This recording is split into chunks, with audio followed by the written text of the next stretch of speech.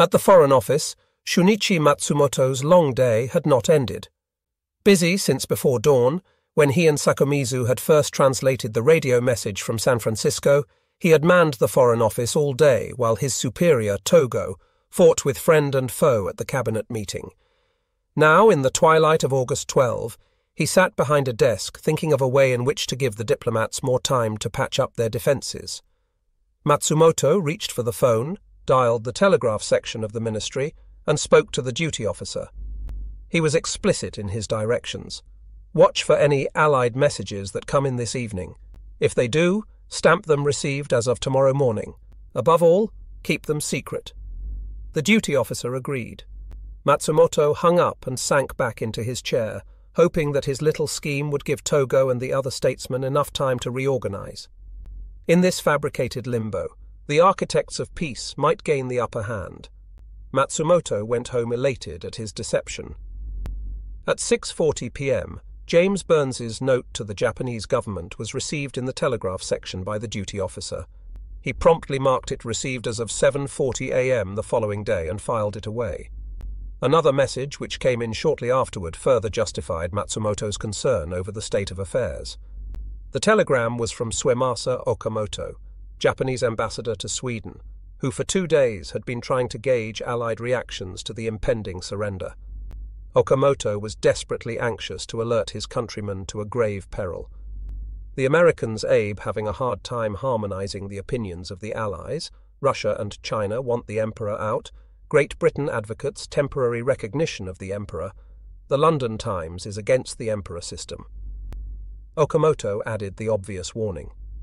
Unless Japan accepted the original offer, President Truman might be weaned away from his position. The deadlock in Tokyo must be broken, and quickly. At 9:30 p.m., the Premier of Japan entered Kido's office in answer to an urgent summons. Suzuki listened as the Marquis lectured him on the day's misadventures. Kido minced no words. If we do not accept the Allied position now, we will be sacrificing hundreds of thousands of innocent people to the continued ravages of war. Furthermore, it is His Majesty's wish that we advance on the basis of the views held by his foreign minister. Knowing his man well, Kido concentrated on Suzuki's overriding concern about the Emperor. By allaying the Premier's fears about delivering Hirohito to the enemy, he hoped to dissipate any lingering doubts in Suzuki's mind. Once again, the old admiral promised to stand fast against the opposition, to push through the surrender. Kido saw him to the door and returned to his room convinced that the peace faction was intact for the next crucial hours. While diplomats and generals haggled over the issue of war and peace, Japanese civilians continued to die in clusters. Fires still raged in Nagasaki. On the 12th, disaster teams were still threading through the wreckage looking for survivors. On all sides, they found the dead. 3 sailors who entered the city as part of a search team saw buildings along the road smouldering, though not in actual flames. Just over a mile from Ground Zero, many dead lay beside the road. The bodies showed evidence of multiple burns and wounds about the head and extremities. From this distance inward toward the blast center, the number of cadavers increased markedly. These bodies were roasted black. Some of them seemed still alive. Others had swollen grossly, causing their stomachs to rupture onto the ground. There was no foliage anywhere. Everything was covered with a deep brown coating. A putrid, decaying smell clogged the nostrils and made rescuers gag and retch. Survivors were being sent to surrounding towns for treatment. Hundreds of them had been brought to Amura Naval Hospital. The appearance of the patients was horrifying. Their hair was burned, their clothing torn to pieces and stained by blood, and the naked parts of their bodies were all burned and inflamed. Many had jagged pieces of glass and wood driven into their bodies. Few resembled human beings. A strange thing began happening to survivors by the 3rd day after the bomb. They started to die in increasing numbers. After being treated for burns and wounds, the people should have been able to pick up their lives and continue with the task of rebuilding. But instead they wasted away and became part of the mounting death statistics. Doctors were at a loss to understand the mystery. Both in Nagasaki and Hiroshima, now nearly a week into the atomic age, patients walked into hospitals and died before the disbelieving eyes of physicians and nurses. One officer exclaimed to a companion, These cases are entirely different from the injuries which have so far been seen. The patients you treated yesterday have died one after another." The other man was outraged. "That's nonsense." But it was not. The patients were not victims of ordinary bombs. They were dosed with gamma rays, which were destroying their insides and, like a time bomb, preparing to claim them after several days had passed. They exhibited distressing symptoms of diarrhea and vomiting, lack of appetite and anemia. Their bloodstreams were being ravaged by radiation. As the days went on, more and more survivors fell down and died. The two cities faced a new unseen enemy. While the small fires continued to burn day and night as families disposed of their relatives, the insidious Genshibakudansho, the atomic bomb sickness, added fresh corpses to the unending rows about the wastelands, and still the leaders talked on in Tokyo about continuing the war. On the night of the 12th, in Peeping, China, a small group of soldiers tried to make themselves comfortable in the top-floor apartment of a private home.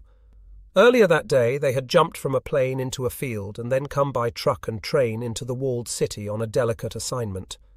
Ripping off stolen enemy uniforms, the men quickly mounted a radio aerial on the roof and began sending a coded message back to OSS headquarters at Xi'an. Major Jim Kellis, leader of the team, reported that he and his men were now based in the home of General Meng, commander of Chinese mercenaries working for the Japanese army. Meng had agreed to collaborate with the Americans and had smuggled the OSS agents into the heart of Japanese territory in order that they might be in position to act quickly in case Japan surrendered.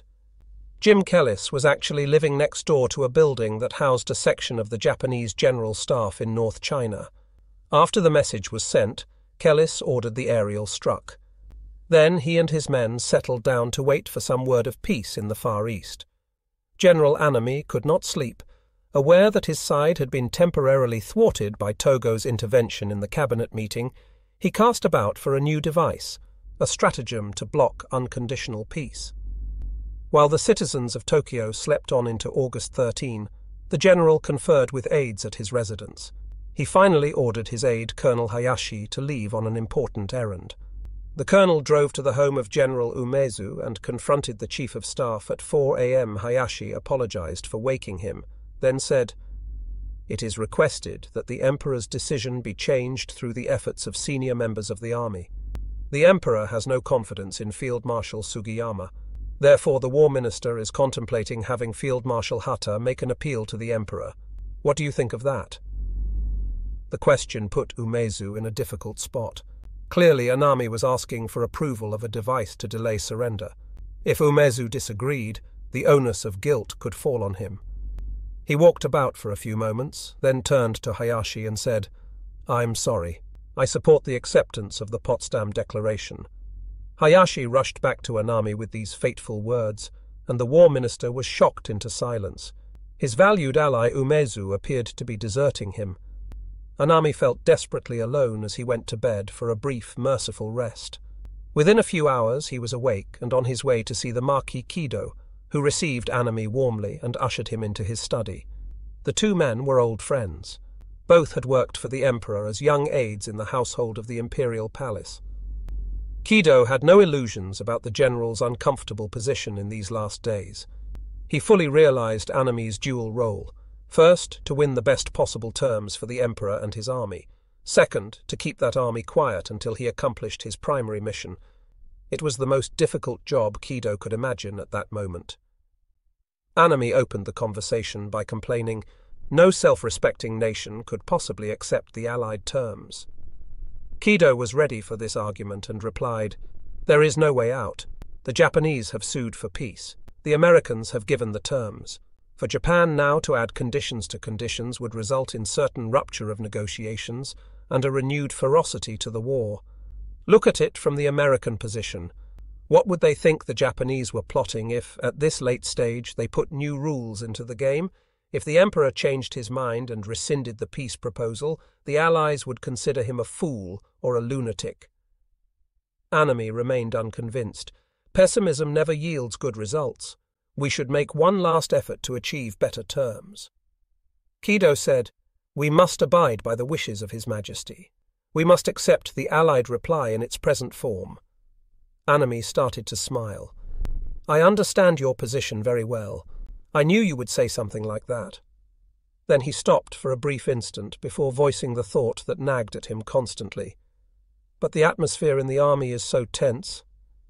He did not elaborate, just rose from the chair and said goodbye to Kido, who gazed sadly after the general as he went out to another appointment.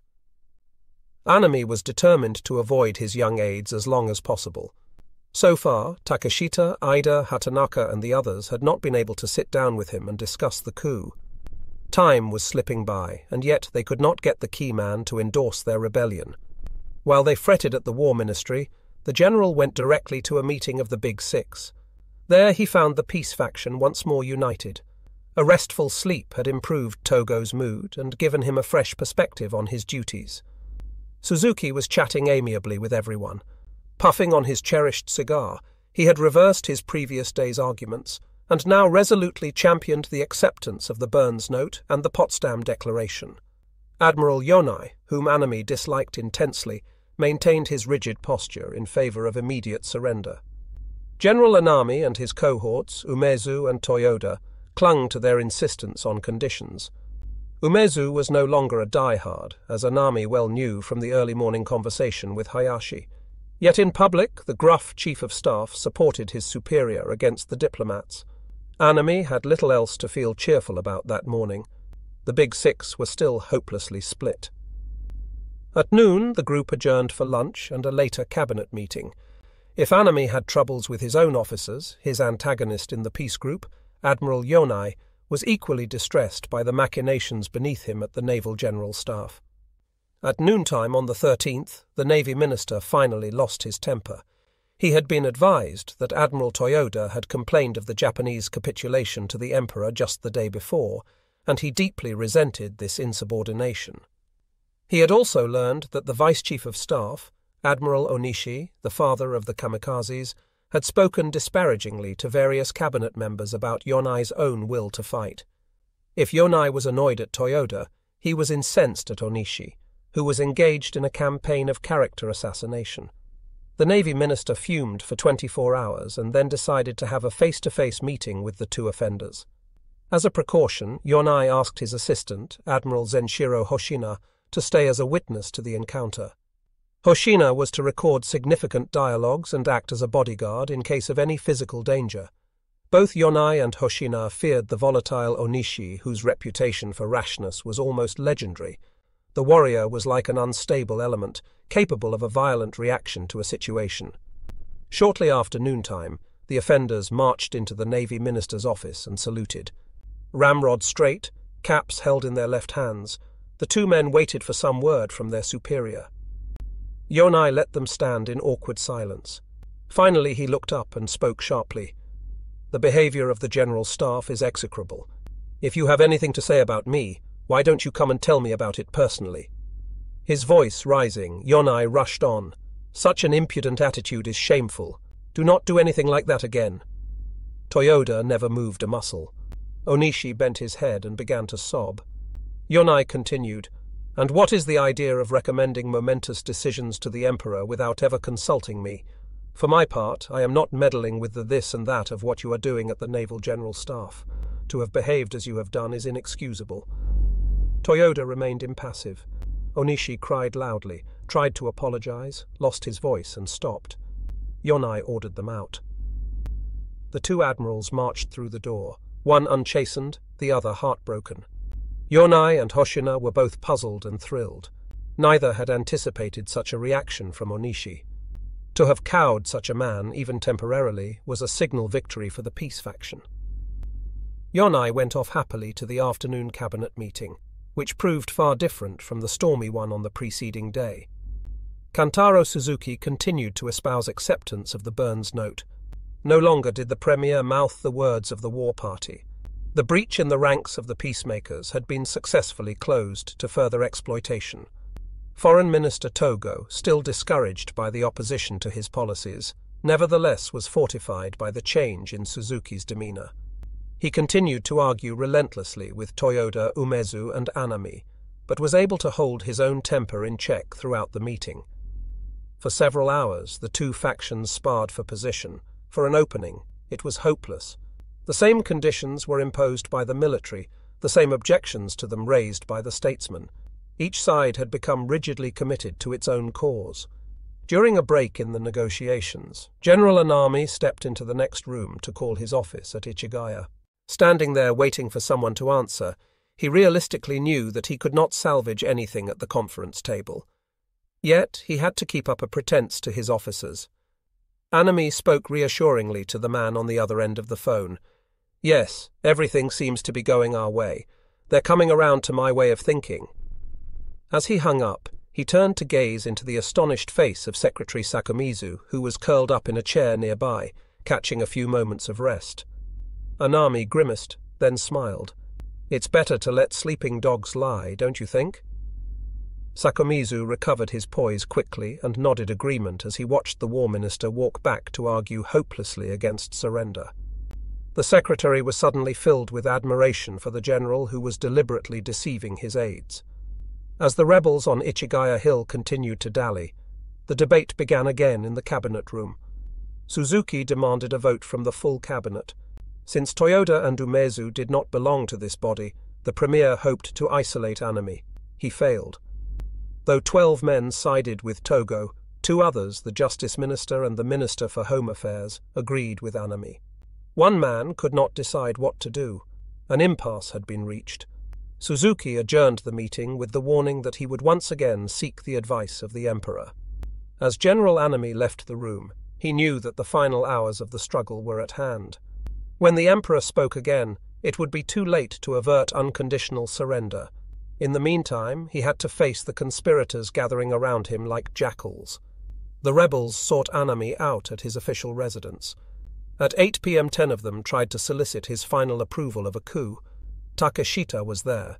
So was Inaba. Hatanaka came with Jiro Shiizaki, a longtime friend. Hatanaka brought a rumor of a plot against Anami's life. He and others had heard that peace advocates planned to kill the general if he continued to oppose the Potsdam Declaration. Anami scoffed at this story and turned to talk to another officer, Colonel Okikatsu Arao, senior officer of the Military Affairs section at the War Ministry. Arao was now a spokesman for the plotters. As such, he was in a most uncomfortable situation. Convinced that Anami would never support a rebellion, Arao nevertheless wanted to maintain the respect of the men working under him. For their part, his subordinates trusted the burly, intelligent colonel, who was a natural leader of men, and therefore an obvious choice to speak for the rank and file. Arao himself believed that Anami had decided months before that the war was hopeless. As far back as the fall of 1944, he had accompanied the general on an inspection tour of the home islands, and heard him say that it was impossible to defend Japan from invasion. In May of 1945, when Anami had ordered the release from prison of Shigeru Yoshida, a friend of the peace faction, Arao had sensed that the general was preparing for the inevitable day of surrender. Yet on the evening of August 13, he stood in front of the war minister and spoke of a revolution. The hard-pressed Arao handed Anami a piece of paper, containing the outlines of the projected coup. The general took it, read it quickly, then listened with his eyes closed as Arao elaborated on the details. The rebellion was set for 10 a.m. the following morning. General Mori had already been approached and had promised to think about it. Even if he refused, the coup could proceed because most of his regimental commanders had agreed to act. Marquis Kido and Premier Suzuki would be imprisoned, and the emperor placed in a form of protective custody. The Eastern District Army would be a big stumbling block unless General Tanaka joined the rebels. He would be approached as soon as Anami consented to lend his name to the plot. The fateful moment had arrived. On this man's answer hung the fate of millions.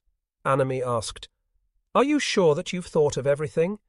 It seems to me that your groundwork is a little vague. There are too many things still to be accomplished." He concluded, "The plan is very incomplete." Still, he did not say definitely whether he was for or against the basic idea of revolt. The rebels begged for an answer. Anami told Arao to come to his office at midnight to discuss it further. Then he walked with the officers to the front porch. They were both discouraged and optimistic. Anami had not given quick approval as they had hoped, but neither had he flatly rejected their plan. Anami waved them down the stairs and then added a note of caution. Be careful, since they may be watching you tonight.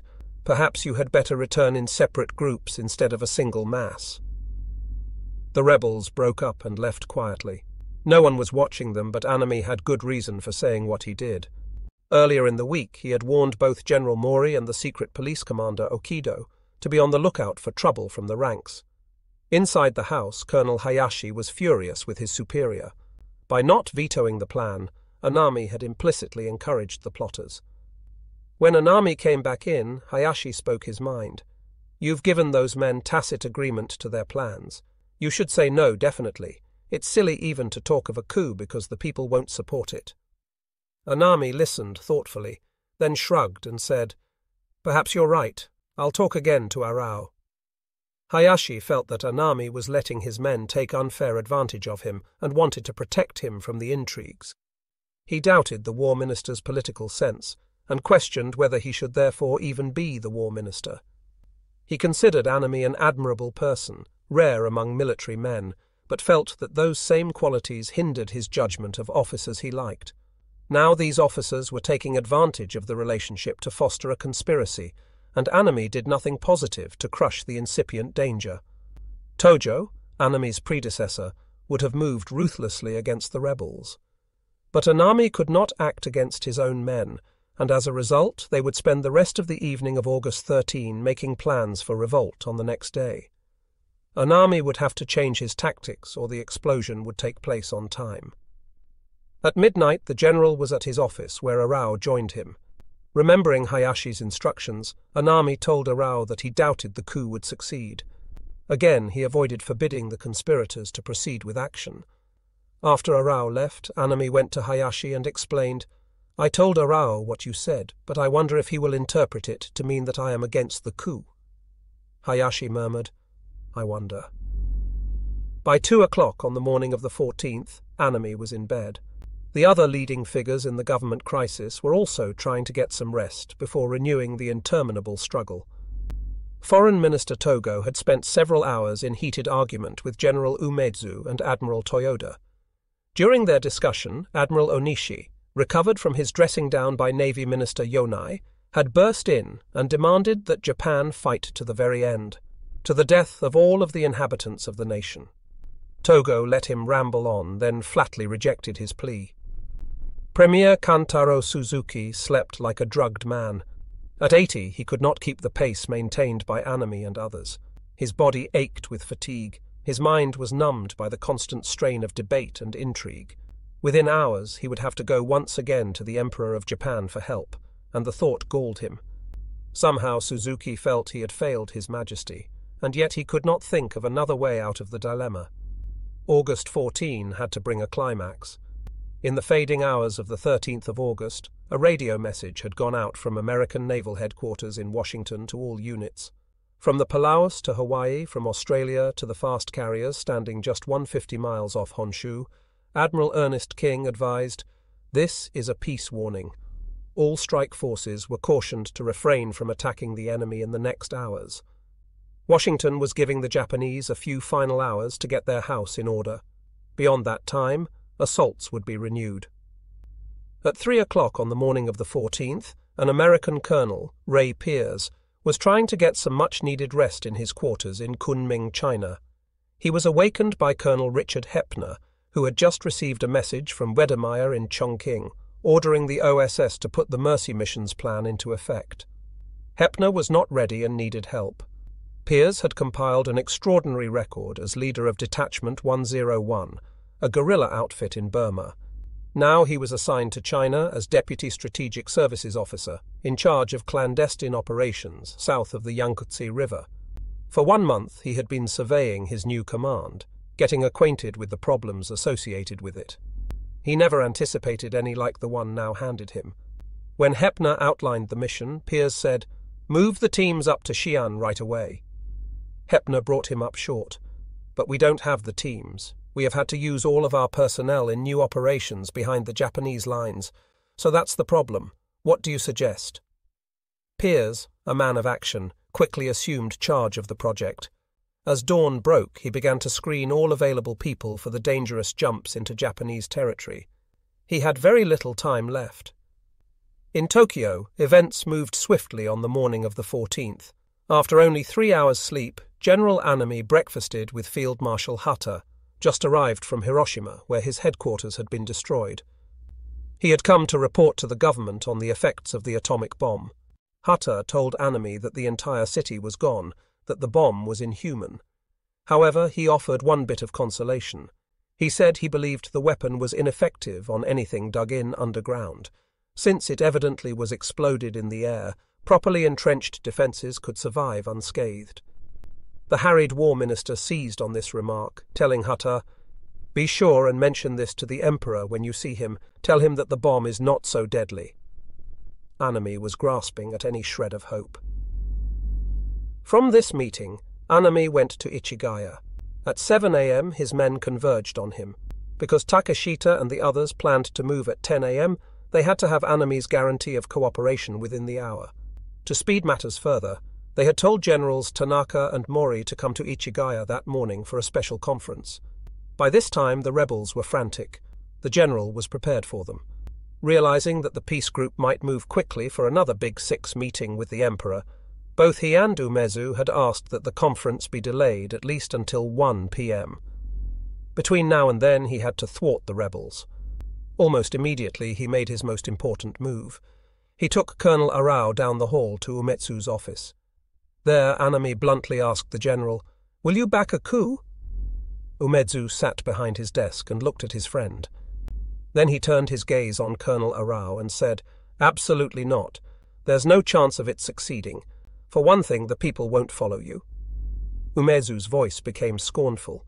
40% of the factory workers have left their jobs already. We could never carry on the war under these conditions.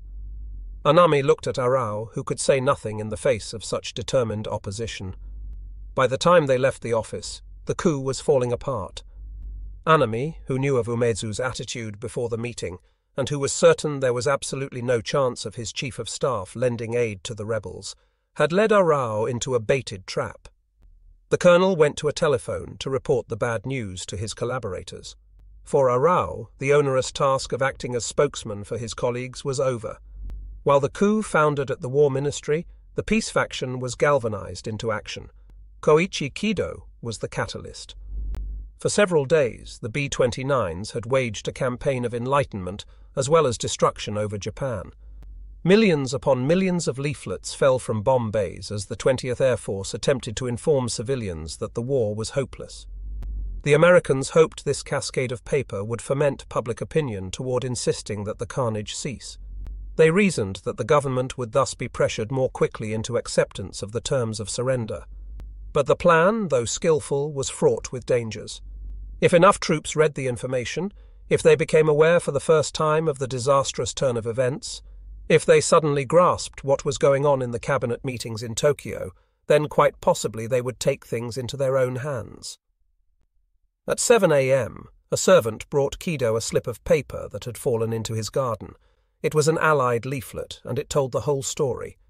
Kido was appalled. A sense of impending disaster rushed over him, and he knew that decisive action must be taken that day before the troops put two and two together. He called the palace and asked for an immediate audience with the Emperor. At 8:30, Kido arrived in his presence and broke the news. Hirohito sensed the danger immediately and urged Kido, "Do whatever you wish to speed the end of this war." Kido suggested calling a last conference of all principals to demand surrender that day. Leaving the library, he met Premier Suzuki, who coincidentally had come at that time to ask for the Emperor's help in getting a decision. Kido asked the old man if he had called the Big Six into session. Suzuki looked anguished. "I am having a hard time. The army wants me to wait until 1 p.m. while the Navy asks me to postpone it without setting a specific time." Suzuki seemed at a loss as to what to do next. Yet he made an unusual request and asked Kido if it would be possible for them to meet jointly with the Emperor and settle basic strategy for the day. Holding a dual audience with the ruler was almost never done, but these were extraordinary times, and Kido knew the Emperor would agree. They met with him at 10 o'clock. Out of the meeting came a surprising tactic, which threw the other members of the cabinet into a frenzied haste and caught the war party completely off guard. Emperor Hirohito sent out a summons for his cabinet ministers to meet with him at 10:30 in less than half an hour. The message caused absolute chaos. All over Tokyo, officials put down telephones and frantically rushed about to dress in proper attire. On this unusual occasion, they were not required to wear formal clothes. Nevertheless, the resulting confusion in offices verged on the hysterical. Private secretaries lost their ties, shirts were exchanged, collars were closed by men trying to look more presentable before their emperor. By car, they converged on the palace for a momentous confrontation. They gathered in the library, a one-story building. They had entered it through an air raid shelter in the entrance hall, and now made their way to a flight of stairs leading to the underground conference room. Single file, the elite of the Japanese government walked down the wet mat-lined steps between walls dripping with moisture. At the bottom of the stairway, they turned right and walked to an open door, 12 inches thick. Beyond it was the council room where 11 of them had met with the emperor on the night of August 9th. The air was clammy as they seated themselves in 2 rows of chairs in front of the familiar narrow table, now covered with a beautiful gold brocade cloth. Beyond the table was a solitary chair, straight-backed with arms on both sides. Behind the chair was a 6-fold gilded screen. Other than these furnishings, the room was starkly bare. 24 people sat waiting for the Emperor of Japan. In the front row were Yonai, Suzuki, Togo, Umezu, Toyoda, and Anami. Surrounding them were assistants and secretaries. Baron Hiranuma was in attendance. So was Secretary Sakomizu, who was terrified. In his superior's hands lay the power to bring off this meeting. It was up to Premier Suzuki to guide the conversation and circumvent any opposition. Sakomizu feared that the old man would fail badly. For days, Sakomizu had worried about Suzuki, and his fears seemed to be justified. The Premier had not been able to force through the Emperor's initial surrender request of the 9th. At 8 o'clock on this very morning, Sakomizu had gone to Suzuki to ask if he had prepared a proclamation for the Emperor to read at the cabinet meeting. Suzuki had no idea that he should have written one. Sakomizu was furious. He became even more incensed when Suzuki told him that he did not even have a speech prepared in case the Emperor called a meeting that day. Now, at 10:30, Sakomizu felt his worst premonitions were about to be confirmed. The old man was sure to botch the whole plan. At the most important hour in his life, he would fumble his way through the agenda and lose the initiative so carefully built up these past days. An eerie quiet prevailed, broken once or twice by nervous coughs. Anami sat in full military uniform, staring impassively at the door beside the gold screen. At 10:50 it opened, and the ruler of the Japanese Empire walked into the room. He was dressed in a military uniform. He wore white gloves. Hirohito moved to the simple wooden chair and sat down. His audience rose and bowed as he came in. Now they sat down and waited. Suzuki was the first to speak. The aged premier rose and faced Hirohito. After apologizing for calling upon him once more for guidance, Suzuki launched into a recital of the difficulties which had brought the cabinet to an impasse. In the back row, Sakomizu listened. His sweating palms betrayed his intense excitement as he heard the 80-year-old warrior seize the reins of leadership and forcefully lead the discussion. There was no doubt that the premier was in complete command of the situation in this crowded room. Suzuki spoke without notes, yet his presentation was cogent and compelling. After outlining the problem, he turned to the generals and admirals and asked them to state their arguments once more. Anami and Umezu were so choked with emotion that their speeches were only confused and ineffective. It remained for Admiral Toyoda, the man without a fleet, to defend the war party against its detractors. He spoke brilliantly. Toyoda stood before his emperor and his peers and launched a last defense of the Japanese military. His points were the old ones. The emperor's sovereignty must be maintained. Japan must not be occupied. The clause referring to the government eventually being determined by the free will of the people is most dangerous and will undermine the entire Japanese tradition. Having argued his faction's position better than anyone in the room, he sat down. Feet shuffled and 24 men waited for the next move. Suzuki asked the emperor to speak. Hirohito leaned slightly forward in his chair and began, "If there are no further views to present, I will present mine. I would like to have all of you agree with me. My view is still unchanged from that which I expressed at the conference on the 9th. The Emperor was already having difficulty speaking. He began to sob out phrases, to pause and control his voice, then to continue. Everyone was visibly affected. Men started to sob quietly. I have studied the terms of the Allied reply and have concluded that they constitute a virtually complete acknowledgement of the position we maintained in the note dispatched several days ago. In short, I consider the reply to be acceptable. At this point, the Emperor broke down. His gloved right hand moved up under his glasses and wiped his tear-filled eyes. Then he continued, I appreciate how difficult it will be for the officers and men of the Army and Navy to surrender their arms to the enemy and to see their homeland occupied. Indeed, it is difficult for me to issue the order making this necessary, and to deliver so many of my trusted servants into the hands of the Allied authorities by whom they will be accused of being war criminals. In spite of these feelings, I cannot endure the thought of letting my people suffer any longer. Hirohito was almost incapable of further speech. His chest heaved as he struggled to finish. In the hot room, tears mingled with sweat on many faces. The Emperor concluded, It is my desire that you, my ministers of state, accede to my wishes, and forthwith accept the Allied reply. In order that the people may know of my decision, I request you to prepare at once an imperial rescript so that I may broadcast to the nation. I am afraid that members of the armed forces will be particularly disturbed. If requested by the War and Navy ministers, I will be willing to go anywhere to talk personally with the troops. It matters not what happens to me, but I wonder how I can answer the spirits of the ancestors if the nation is reduced to ashes with great sacrifice of life. Therefore, as the Emperor Meiji once endured the unendurable, so shall I, and so must you. If there is anything more that should be done, I will do it. If I should have to stand before a microphone, I will do so willingly. Finally, I call upon each and every one of you to exert himself to the utmost, so that we may meet the trying days which lie ahead. He stopped suddenly, groping in vain for more words. In the silence, all knew that the war was really over. It was done.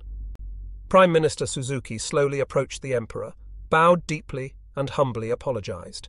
Hirohito rose slowly and walked back through the door he had entered less than an hour ago. He had delivered his nation to the enemy. Few of his audience saw him go.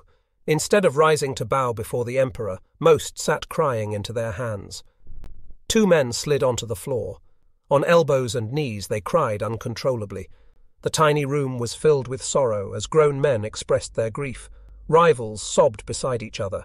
Enemies comforted each other. Japan had lost its honor. One by one, the bereaved filed up the long stairway into the bright sunlight. Only they knew the tragic truth. No one else in the country was aware of it. Now came the most awesome task, delivering Japan to the enemy without inciting the military, which might go wild at the news. Anami, however, was still plagued by his conscience. Had he done Inoue country's strength and possibly make the enemy pause and reconsider the terms? As the conference broke up, he asked his secretary, Hayashi, to follow him into the bathroom. There he spoke plaintively. There is one last piece of advice I want to ask of you. The imperial decision has been issued, but according to intelligence sources, there is a large American convoy outside of Tokyo. What do you think of the idea of proposing peace after striking the convoy? Hayashi was dismayed at this thinking, and immediately said, Your idea is absolutely mistaken. In the first place, the imperial decision to terminate the war has been issued, and in the second place, even though there is a rumor of a large American convoy south of Tokyo Bay, there has been no confirmed report from the air patrol units. Therefore, it is a mistake to think of such a thing. Anami protested no more. In fact, he seemed to want this response from Hayashi. He wanted to be told that he had done his best, that there was nothing left to do. Even as he got solace from Hayashi, the general's brother-in-law Takeshita was on his way to him with more talk of rebellion. Anami and the others went directly to a last cabinet meeting. The members met to formally ratify the emperor's request. There was no more opposition. Anami, Umezu, and Toyoda seemed almost relieved to have the issue decided. No one protested. After the abortive interview with Umezu that morning, Colonel Arao had told his friends that the coup appeared hopeless, and it had been put off indefinitely. Then, later that morning, two subordinates of Takeshita went to Umezu's office to plead one last time. The general was a harried man that day. Not wanting to be unkind to the officers, he merely tried to point out the practical side of the matter. I am not absolutely opposed to the idea of a coup. However, you men must realize that it has no chance of succeeding. Yet the two officers went away under the delusion that Umezu would back them if they could somehow pull off the rebellion. This information went the rounds in the ministry, and once more extremists dusted off the operational plan for seizure of power in Tokyo. Before noon, news of the impromptu imperial conference with the cabinet had reached the ministry. Shortly thereafter, Takeshita headed across town to Suzuki's official residence. He found the war minister in an anteroom off the main conference room. The cabinet had just adjourned after approving the emperor's decision. Takeshita came right to the point. The men still want to follow you, and now we think Umezu will go along with us. Will you reconsider? Anami quickly shook his head. No, I will not. It is too late. The decision has been made in the other room. Takeshita gasped at this news. Then resign your position, and that will make the emperor's action worthless. Normally in Japan, if the full cabinet did not agree, an imperial rescript was invalid, and if Anami quit, the cabinet would automatically dissolve. Anami appeared to hesitate, then said, Yes, that might be a solution. Get me some paper. He walked around the room. Takeshita waited for his next remarks. Anami came back to him and shook his head. No, it's too late for that. I'm going back to the ministry and tell the men the news. He put on his hat and walked out to his car in the driveway. Takeshita, now convinced that the war really was over, followed him to the ministry building. The Ichigaya Heights headquarters was the scene of a strange mixture of emotions by the time General Anami arrived there. Word of the impending surrender had seeped out to field-grade officers, and their reactions were predictable. Most of them sat crying or staring at the walls of their offices. Some shouted noisily through the corridors that the war should go on. In some offices, papers were pulled out of the cabinets and burned as men prepared for the day of the enemy's arrival. In his office, the Vice Chief of Staff, Torashiro Kawabe, pondered a brazen move. A die-hard militarist to the end, Kawabe believed right up to this day that the army should fight on the beaches. But now he realized that further opposition was senseless, and he wanted only to make sure that the surrender would be carried out according to plan. He knew that the highest-ranking officers in the army were gathered in another room on the same floor, and wondered if he ought to seal the bargain by asking them to sign a pledge of allegiance to the rescript terminating the war. To that end, he composed a simple document. The army will act in accordance with the imperial decision to the last. He walked to the room with Vice Minister of War Wakamatsu, who had seconded his plan. Just outside the conference room, the two waited to be called into the presence of the elite in the Imperial Japanese Army. Inside, sitting around a table, were Umezu, stolid, scowling, finally convinced that the right thing had been done that morning; Doihara, who had helped begin the ill-fated adventure years before in Manchuria, and had become the first Japanese mayor of Mukden; Hata, whose headquarters in Hiroshima had disappeared just 8 days before; and Sugiyama, the field marshal, just a spectator in these recent hectic days. The two went in to present their paper, which was intended merely to guarantee that no leader would have second thoughts about the emperor's decision and break away from the majority. When Torashiro Kawabe told the generals what he wanted, he did so with some fear that they would take offense at his obvious insinuation, but the fight had gone out of them, and they no longer wanted to carry the burden. Umezu signed quickly, and one by one the others affixed their signatures to the simple document. General Anami walked in at the last moment, looked at the paper, and signed it without a murmur. At 2:00 in the afternoon, section leaders and field officers crowded into conference room number 1, where Anami stood morosely behind a desk. Visibly affected as he asked for quiet, the war minister then spoke to the hushed group. A meeting has just been held in the imperial presence, and His Majesty has rendered his final decision in favor of terminating the war. The Imperial Army must act in complete accord with this decision. Japan will henceforth face difficult times. Even though you may have to sleep on the ground and eat stones, I ask you, one and all, to do your utmost to preserve the national polity. Anami had spelled it out with brutal clarity. The rebels were too late. The decision had been rendered. Forget the revolt. The general had ended his show of paternal interest in the plans of his aides. Now he was telling them to stop the nonsense once and for all. Hatanaka uttered a mournful wail and burst into tears. Colonel Ida looked accusingly at the war minister and said, "Why have you lost your resolve?" Anami closed his eyes and seemed to be exerting great effort to control his emotions. Then he answered, "I could not refuse the emperor any longer, especially when he asked in tears to bear the pain no matter how trying it might be. I could not but forget everything and accept it." He gazed at his subordinates in an attempt to get their understanding. Angry men left conference room number 1 and vowed that it was not too late, that they would prove Anami wrong. The coup would succeed without him. One of the dissidents was Kenji Hatanaka, Anami's protégé. Almost immediately he set out on a bicycle for the headquarters of the Eastern District Army, a key group to the success of a revolt. As this desperate young man went about his chores, the rest of the world was becoming aware that the deadlock in the cabinet had been broken. A radio operator on Okinawa wrote down a radio message beamed in English from Tokyo by Domei News Agency at 2:49 p.m. Flash Tokyo, August 14. It is learned that an imperial message accepting the Potsdam Proclamation is forthcoming soon. The message did not come as the day passed, but the United States knew that the end was near and issued instructions accordingly. On Okinawa, units of the 11th Airborne Division continued landing. On August 11, they had been alerted in the Philippines to move out immediately for the Ryukyus. From Lipa Airfield in northern Luzon, planes flew northwest in a continuous stream toward Yontan and Kadena airports on Okinawa. By now, most of the division was bivouacked on the island. All units were advised that Japan was the next stop.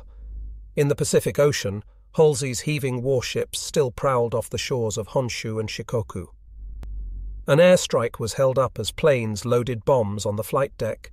In base headquarters at Opama Airfield, south of Tokyo, Japanese fighter pilots gathered at the summons of their commandant.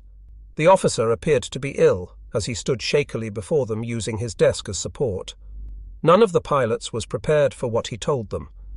The surrender orders may be announced at any moment. Order must be maintained at this base. There may be hotheads who will refuse to accept the decision to surrender. Remember, and never forget it, His Majesty's orders come before anything else.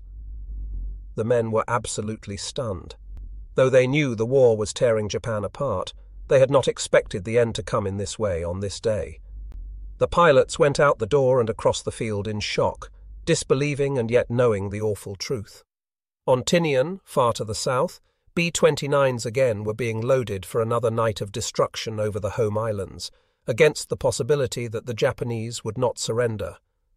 2 cities were marked for firebombing that night, the night of the 14th.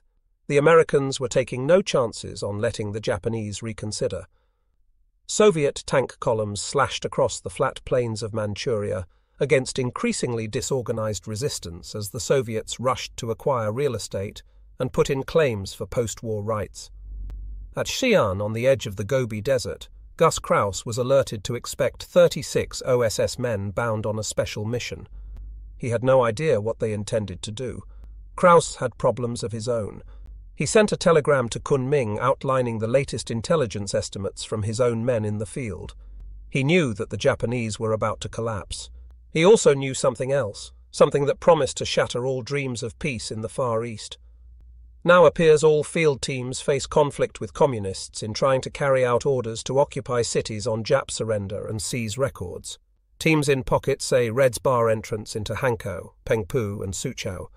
Leopard faces Reds on way to Taiwan. Kellis finds some Reds near Peeping. Lion has tangled with Reds. Hound reported 100,000 Reds near his area. Request instructions on what action teams should take. Suggest that if teams must fight Reds to carry out orders, they be withdrawn to Haotsayan. Sincerely, field teams should not risk their lives in conflict with Reds.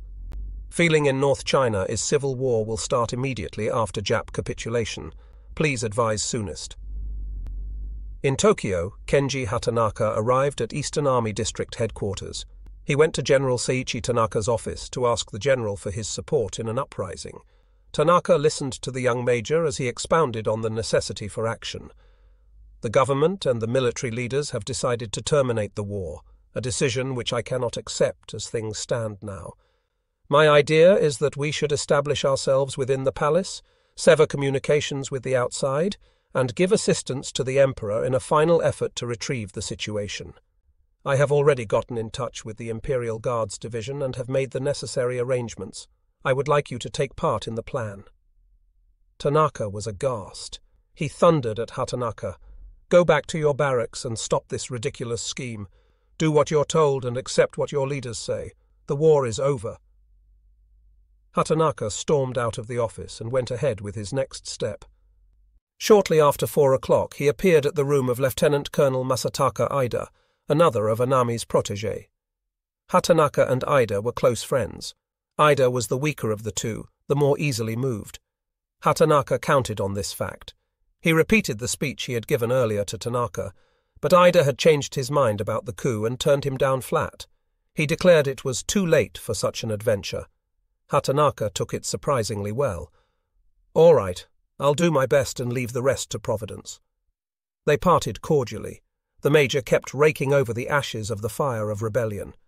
It looked impossible to get any cooperation as the actual surrender neared, but he was persistent. Convinced that rebellion was no longer a major threat, the Kempeitai secret police relaxed their guard. Since Takashita, Ida and other senior officers appeared to have lost heart, Colonel Tsukamoto and his superiors paid little attention to Kenji Hatanaka as he frantically sought support. Early on the evening of the 14th, Major Kenji Hatanaka's search for supporters brought success. Jiro Shizaki, a colleague at the ministry, had always supported him. Another who finally agreed to participate was Major Hidemasa Koga, the son-in-law and next-door neighbor of the deposed Premier Hideki Tojo. Father of an 11-month-old boy, he now served in the Imperial Guards Division, which protected the Emperor. For the past 2 months, Koga had worked long days constructing a new air raid shelter for the imperial family. When it was finished, the young major stood at a personal crossroads. Because of the pending coup, he was torn between his friendships with other officers and concern about his own family. On the afternoon of the 13th, the handsome cavalry officer had gone to Tojo's home to see his family. Mrs. Tojo saw him ride up on a motorcycle and run to the door. He burst in and went to the general's study at the left of the entrance hall. Since General Tojo was occupied with a guest, Koga went on into the back of the house where his wife and child waited. He scooped the baby up in his arms and asked his wife to follow him into the family air raid shelter. There he spoke urgently. "I want you to go to Kyushu with the baby. You'll be safer there with my family." His wife listened quietly as he added forcefully, "I want you to go as soon as possible." He held the baby close, then put him down. Moving to his wife, he asked, "Do you have my hair and nail clippings?" She was startled because in Japan, these things are left to relatives by the dead. When she nodded, he continued, "There are times when one must do one's duty. I can't avoid the troubles ahead." He embraced her and quickly broke away. On the way to the front door, Mrs. Tojo appeared with a box of sweets. Thanking her, he looked into Tojo's study once more. Seeing the general still engaged, Koga merely waved and hurried out the door. He had been home only 10 minutes.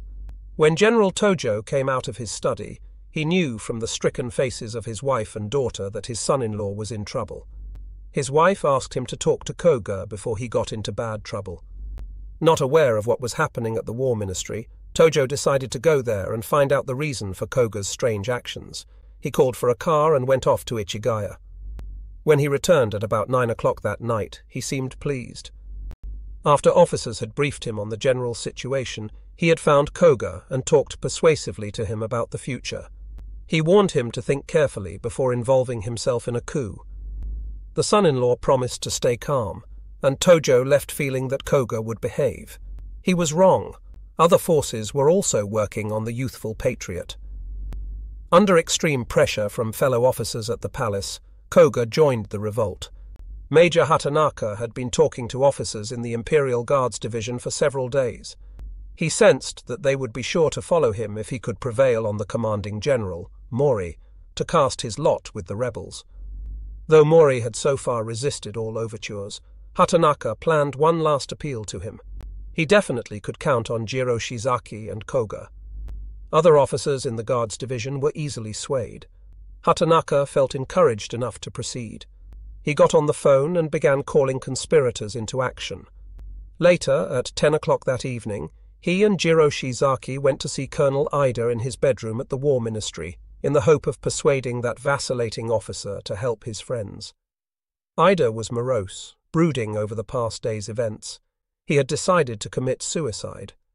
Earlier, he had gone around to his co-workers at the ministry, urging them to do likewise. Now he lay in bed, staring into space. Hatanaka burst in upon his reverie. "Ida, all the members of the Imperial Guards have agreed with us except General Mori. Koga is too young to persuade him, so come and talk to him." Ida sat up straight. He thought for a moment and then asked, "What will you do if I can't convince him? I mean, if he doesn't agree with us. What will you do then?" "If Mori doesn't agree with us, I'll give up the coup, but we should at least try." Ida was torn. His friendship with Hatanaka went back several years, and he was very fond of the ascetic-looking officer. They had spent much time together during the war, and had even joined in discussion groups under a certain Professor Haraizumi, a man of great influence on the younger element at the War Ministry. Haraizumi preached on the nature of the emperor system and on the obligations of the military in fostering and nurturing that way of life.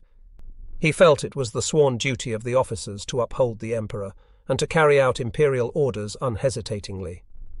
Now Hatanaka was asking Ida to upset the expressed wishes of the emperor. The rationale was simple. Because men around Hirohito had forced his hand, the younger officers were only seeking to rid the government of this subversive group. If the emperor had been beguiled by men like Kido and Suzuki, the military did not have to honor a proclamation from the throne. It made sense to Hatanaka and his followers, and now they wanted Ida to come with them. Colonel Ida excused himself and went out to talk with others in the War Ministry. When he came back, he tried to reason with Hatanaka. "It's difficult to convince even our group of friends around here. It will be more difficult to persuade General Mori." He repeated his first question. "In that case, what will you do?" Shizaki broke in. "I'm sure God will help us. We must attempt a coup." Hatanaka added, "If Mori doesn't agree with us, I'll kill him." Ida was shocked. His fears rising, he then asked about General Tanaka, another in the group of generals the rebels needed. Hatanaka airily dismissed this issue. "It's not positive yet, but if the Imperial Guards Division goes, all of the army will follow us. Of that I'm sure." Ida instinctively felt the danger of the situation, but he did not want to desert his old friend. Though he knew that the coup was beginning on forlorn hopes, he gave in and agreed to go to General Mori. Hatanaka smiled happily as the two shook hands. The one man who held the absolute power to make any coup succeed was involved at this time in drafting the emperor's speech to the people, to be given on the following day. Closeted with the cabinet, General Anami was engaged in a running verbal battle to soften the language of the declaration.